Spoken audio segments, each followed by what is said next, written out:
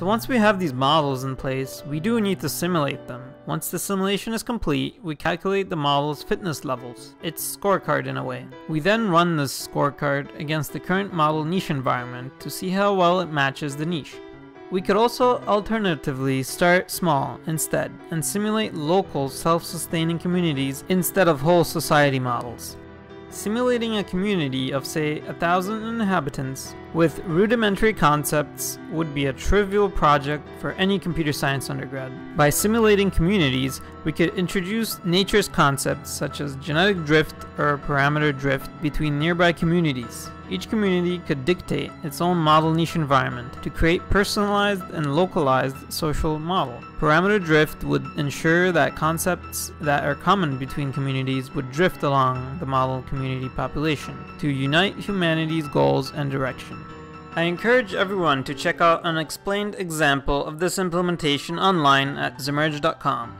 We could even do something else like treat modules or black boxes of submodels of society's inner workings to make a model zoo environment where each model resides and coexists with other models in a virtual ecosystem created by the feedback mechanisms described previously. I'm sure there could be many different alternations of this idea, and I'm excited to see what is created. The point is that we could really get creative and technical by simply looking at nature's algorithms and how they deal with living ecosystems. Another great reason to simulate. Currently we're using world's fastest supercomputers to do things as weather simulations, simulations of nuclear detonations, but wouldn't it be more wise to simulate the spectrum of social phenomena instead to help solve the problems that we got ourselves into?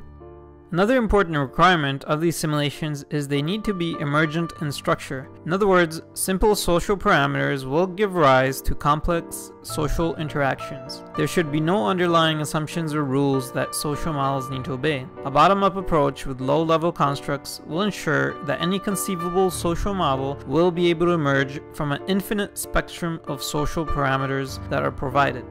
So, given that any social model is able to transform to any other social model with a series of parameter recombinations and mutations, anything is possible, and I mean anything.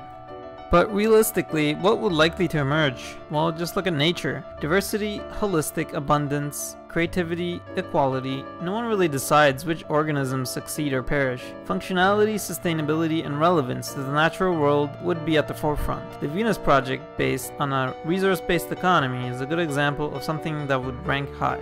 Our egocentric, disconnected view of our existence, the wasteful, competing environment we created for ourselves, emotional decision-making at the expense of others, the self-preserving institutions we have created that are not only parasitic to the human condition but are also enemies of change and sustainability, the endless corruption and greed our society perpetuates and passes on from generation to generation, the artificial scarcity our monetary system creates. We have enough food to feed all the people on the planet. We just don't have the right framework to make it happen. The materialistic confusion one identifies themselves with the perpetual consumerism that our culture worships. The immature and childish, unjust, and cruel stratification of large groups of population, thrown into a life cycle of modern servitude that resembles blind slavery. If you have any empathy for your children and future generations, please let this insanity stop. Things have to change. Never in human history have there been such a great turning point approaching that could impact not only every future human generation to come, but the ability for a species to persist. In the end, our inability to change and adapt will result in a continuing shrinkage of the human ecological niche, as well as the destruction of the Earth's natural ecosystem, which will likely end in a catastrophic mass extinction, which could include ourselves.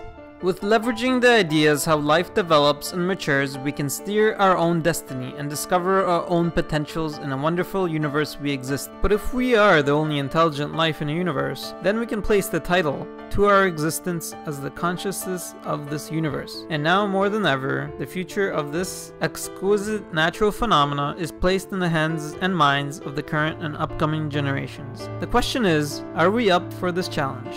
Our society is becoming too complex. Too many hidden layers of complexity are placed on top of each other, and our current solutions to problems include placing new layers of complexity on top of existing complexity, without really understanding how the new complexity will affect the system as a whole. A time comes when adding any new complexity only makes the problem worse off. Hence, a need arises to restructure this complexity from the ground up with full transparency into the inner workings through systematic computer modeling. The sad thing is that most of us spend large chunks of our lives supporting one of these layers of complexity that serve no real benefit or improvement for mankind. We all serve to keep the layer of intertwined complexity in place because that is the way it is, and we never imagined any better. Think of bankers, stock traders, advertisers, lawyers, accountants, insurance brokers, financial analysts, politicians, and so forth. What if instead of perpetuating these layers of useless complexity, we put our heads together and work on solutions?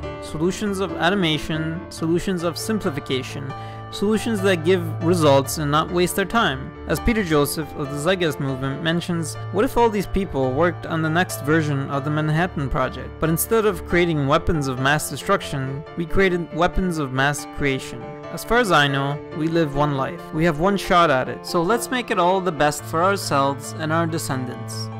So once again, what is the main difference with the Zemerge model and any other social models out there? The difference is that it is the scaffold of the framework to create any model. It is truly dynamic to bring about social change as it is needed. No longer will the few make decisions that impact the masses. Instead, the masses will make collective decisions that influence the holistic emerging social direction that affect their own lives. Future generations will never complain about how the social system is faulty and needs to be changed, since the continuous feedback of changing and exploration of possibilities will be built into the system. And we have to remember that the Zemerge method is just another tool to help us make better decisions, nothing more or nothing less. In the end, it will be up to us if we want to implement these decisions. As humble and just everyone can be, no individual can be fully subjective due to our natural inclinations and limitations. Making purely rational decisions is clouded by our opinions, beliefs, status quos, personal agendas, and emotions. Thus, it is imperative that we use a systems approach to managing our society.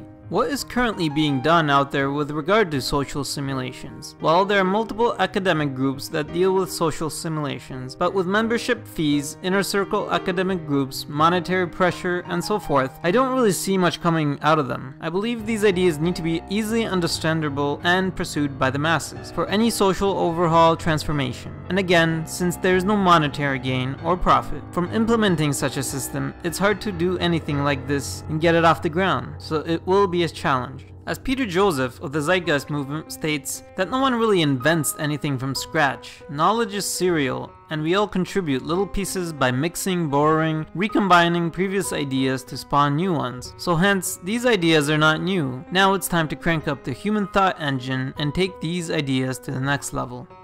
The goal of the Zemerge project at the moment is to promote the concept to the general public, as well as to inspire future generations to pursue this field of study. I'm also currently positioning the project with the goals and aims of the Zeitgeist movement to be the planetary AI system Peter Joseph speaks of. It's the common idea that we all share, to change the world from the ground up and introduce a transformation in human civilization for generations to come. I am excited for future generations of humanity. We have no idea what we are capable of in terms of creation and creativity. I welcome you all to visit Zemerge.com to learn further information on this project and subscribe to the newsletter. This is an intellectual call to arms to all scientists, rationalists, creative thinkers, and innovators. If you are interested in contributing in any way, I encourage anyone to take this idea and ponder it, build upon it, and spread awareness. I also encourage anyone to find out more information about the Zeitgeist movement, as it is currently the largest grassroots social change movement out there, connecting individuals